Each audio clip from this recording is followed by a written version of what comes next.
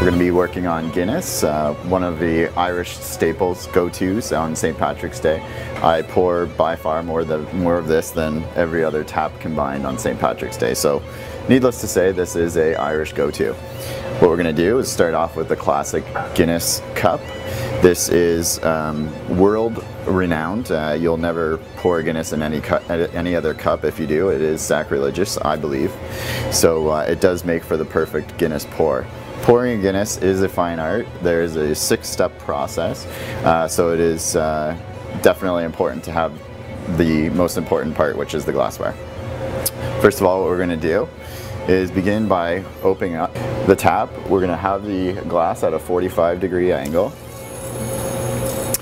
Open that up. Pour as if you're pouring a normal pint.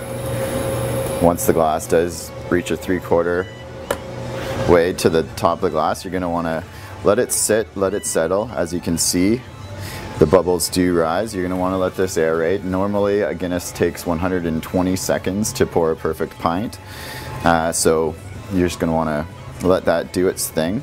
Once you've allowed the pint to settle, now begins the top up. What you want to do is once again bring the cup up to the stout.